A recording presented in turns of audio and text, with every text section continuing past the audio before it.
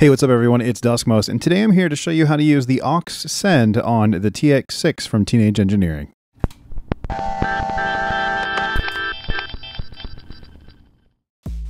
So if you're not familiar, an Aux Send is something that allows you to send a signal out of your mixer, out somewhere else, and then return it.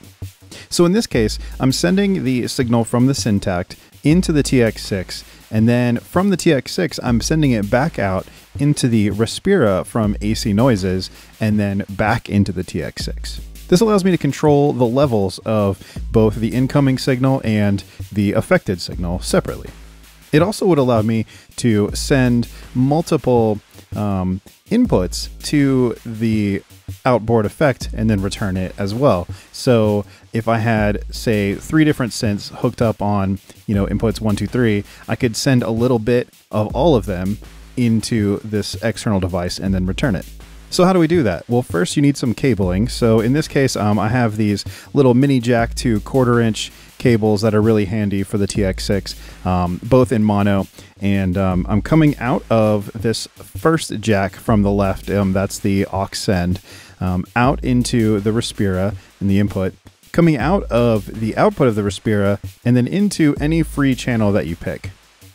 So in this case, I'm in channel 6.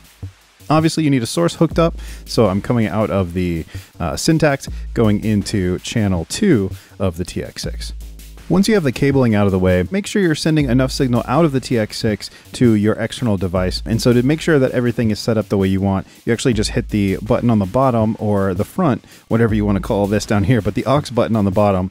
And then it brings up this menu where you can see the volume that you're sending, and then you can also choose what mode. So you can do pre or post, and that's pre or post fader. Basically what that means is you can send the signal either at full output volume that you've selected or at whatever volume that you slide to. So if you only have a little bit of volume, then this will only get a little bit of volume. If you have it turned up all the way, it'll get the full volume. So that's just up to you how you want to use it, but I have it set to, I believe I have it set to pre. So let's check pre, yeah. So that means it'll get full volume to the effect no matter what this channel is doing. I could mute it and you'll still hear the return of the effect. Now that we know that the volume going out of the Aux Send is all good to go, now we need to make sure that everything is set up the way we like for actually implementing this feature.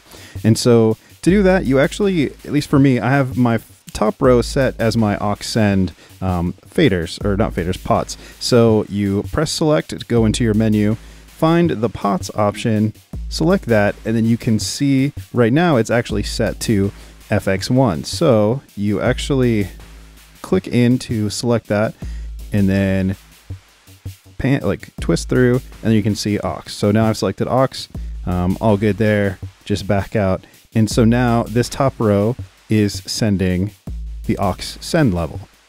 So now if I play my pattern,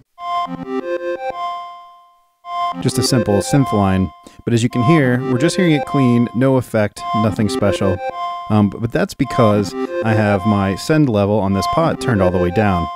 I do have the effect coming in on channel 6, but again, and you see that volume level is up all the way, but it's not returning anything because it's not getting anything because I have the send down. So as I turn that up,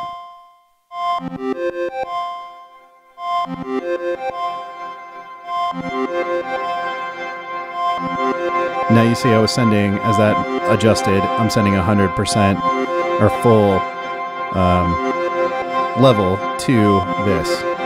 But you control that send amount too if you wanted to actually send, max out at a different level by that aux menu that I showed you earlier that you pull up. So now this effect is on this fader. So you can drop it out, control levels there. Just have a little subtle hit, or bring it in full volume. But because these are now separated, I pulled out the main sound, so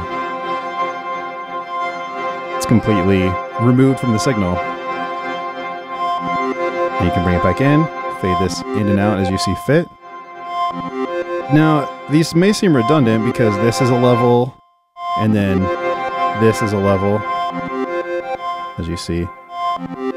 But that's because me stop this. That's because you could send little bits of all of your tracks to the effect. So in this case, you'd want to only send 1 through 5. If you're trying to send this back out into itself, it could cause some feedback loops, which maybe you could experiment with. I'd be very careful doing that though, because you never know. With feedbacking, things can get crazy really fast. But that's pretty cool because this allows you to dial in just a little bit if you want to send multiple devices, you know, the 3 cents, for example, out to the one effect and then return them all back.